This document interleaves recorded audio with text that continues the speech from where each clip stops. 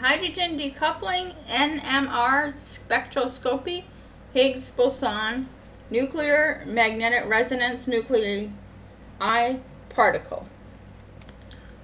Okay, so August 20th, 2012 is when I started working on this, and it's September 17th today.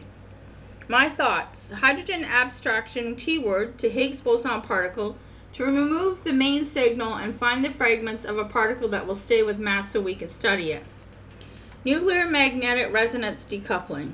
Quote from Wikipedia: nuclear magnetic resonance decoupling is a special method used in nuclear magnetic resonance spectroscopy where a sample to be analyzed is irradiated at a certain frequency or frequency range to eliminate fully or partially the effect of coupling between certain nuclei.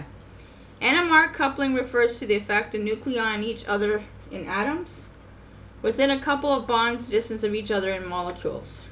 This effect causes NMR signals in a spectrum to be split into multiple peaks which are up to several hertz frequency from each other.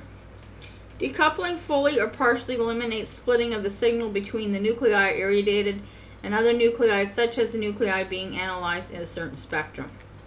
NMR spectroscopy and sometimes decoupling can help determine structures of chemical compounds.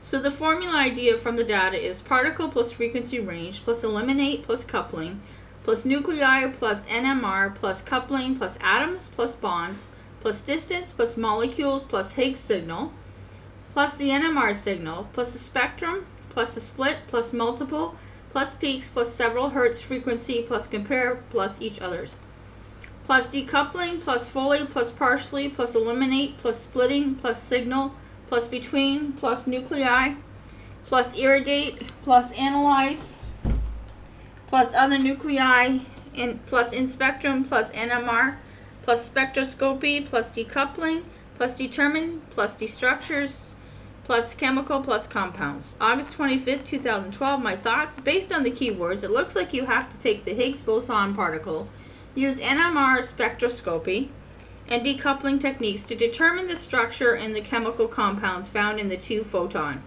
and other particles that may be unseen.